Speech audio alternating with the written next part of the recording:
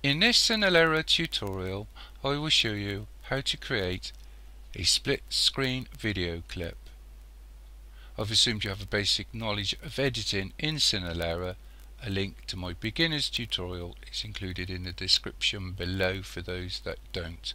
I've also left a link to how to install Cinelerra-GG Infinity onto your computer. Other tutorials can be found in my playlists. Okay, there's a few different ways you can create a split screen video clip in Cinelerra, but I found this way works quite well. So what I'm going to do first of all is just go onto the File tab and left click on it, then just left click, left click New. And what you need to do is decide on if you want any audio or not. So if you wanted to use the audio from one of the clips or to add some audio, you'll need to have an audio track showing or not. In this case, because I'm not going to use any audio. And then you need to decide how many videos you're going to work with. So I'm going to do 4, so I'll take the video tracks up to 4 and then I'll left click on OK.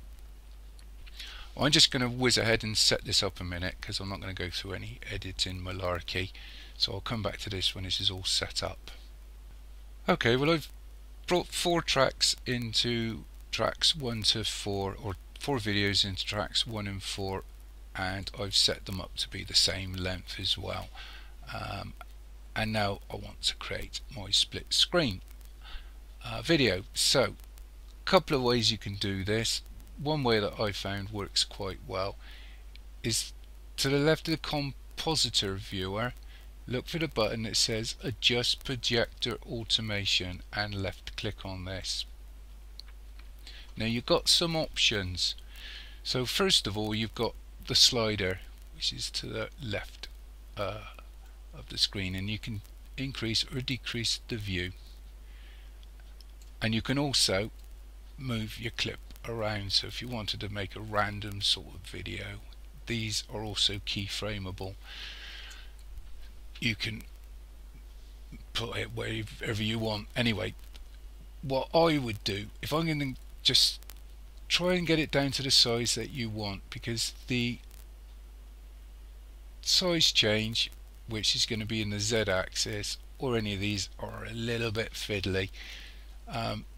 So whatever you change, your pointer must be in this box. The minute you move it away, nothing happens. So I'm going to just take this down to 0.5. So you want 0.5 in the Z box. Now, rather than trying to drag it in position, you've got some justify buttons. So let's say I want this clip to the top left. If I justify, left justify, and then top justify, this puts this clip at the top left. And once you've done that, come to track 1 and you'll see a little red padlock and it will say arm track. Just left click on this and you're ready to do your next one, and again drag it down to a size which is pretty close to what you want.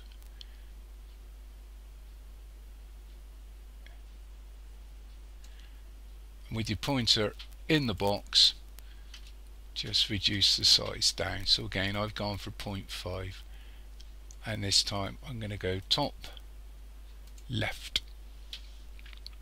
Again, arm the track, and we'll do exactly the same with the next one.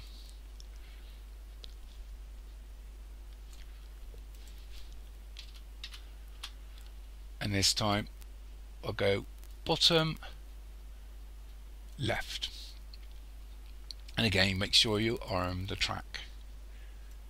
Come down to the last one so you can see this, although you won't need to arm it really, but it won't hurt. And again I'm going to just reduce this in size, take it down to 0.5, and I'll go right and then bottom.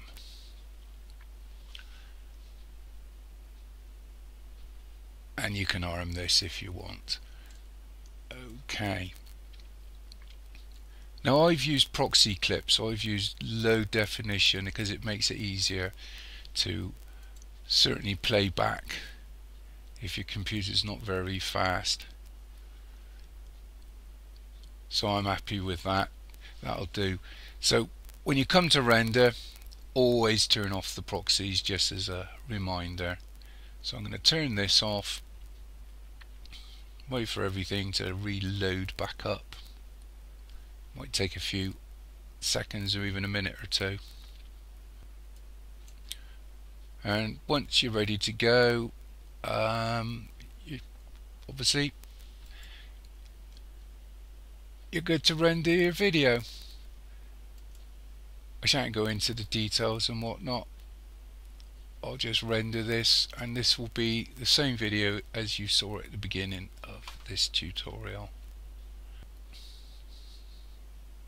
Hopefully this helps somebody. Thank you for watching. Cheers.